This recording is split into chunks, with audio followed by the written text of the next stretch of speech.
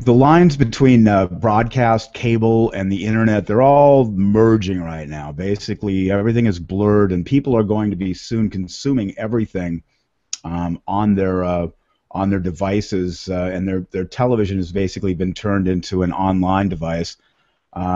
Video, I know you agree. The live cast philosophy, the idea of creating video, be it just an audio with images over it or actual live video like we're doing here, and we will repurpose this. It will go on my podcast. It goes onto my YouTube channel for my book website, oracularmarketing.com. My iTunes channel is The Online Marketing Guy, and then we break it up. I'm sure you do the same thing. These videos that you've created here, what is your process for creating content to create these videos and submit them? They're great. That's a great example. So we do that. We do what's called a huddle every 2 weeks, or essentially every 2 weeks. We do the first and third Wednesdays of each month. So there are a couple times during the year when there's a 3-week difference between them. We use a tool called Webinar Jam to create them and market them essentially initially, although we send out links from Webinar Jam to all of our lists. We have a live audience in the room while we're doing these, so if you were to watch several of them, you'd hear applause, for example, at the end of most of them when the speakers are done. Our speakers are either sitting there with us live, or they're coming in through the kind of connection we have today, you and I have, Steve, through the tool of my mind's going blank. Google Plus is what we're using here. We're streaming to Google Plus in Hangouts, right? Using Hangouts, and I know you use the Webinar Jam tool also. Right. We have an editor. We have an in-house video editor. So she comes in after we finish. She adds an in-row. You've got the in-row that you see on there right now, and she adds an out-row.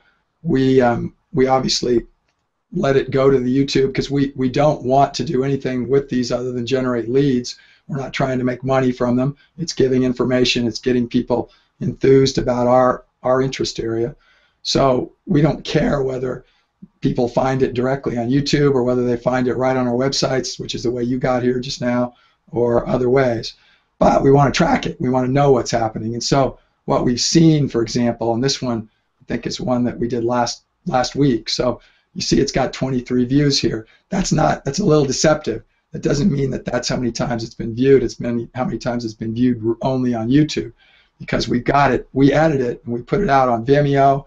We put it out on a variety of other distribution sources, and then people will be able to view it in all those different ones. Just like you, and we haven't done this yet, we wanted to accumulate about 15 of these. So I think we're on number 12 now, and then we're actually going to start a podcast with them, and I'm going to use and we're not going to distribute them as video through the podcast. We're actually going to just do the audio through the podcast.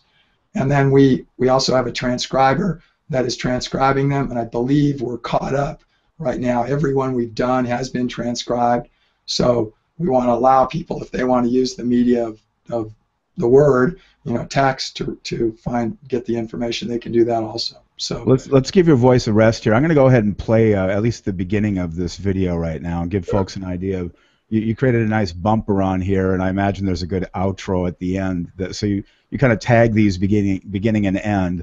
But let me run this here.